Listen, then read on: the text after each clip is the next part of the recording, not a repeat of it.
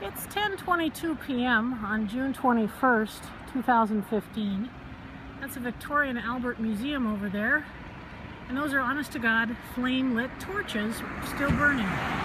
There's two guards on the museum door. I can only assume that there's some sort of event still going on in there.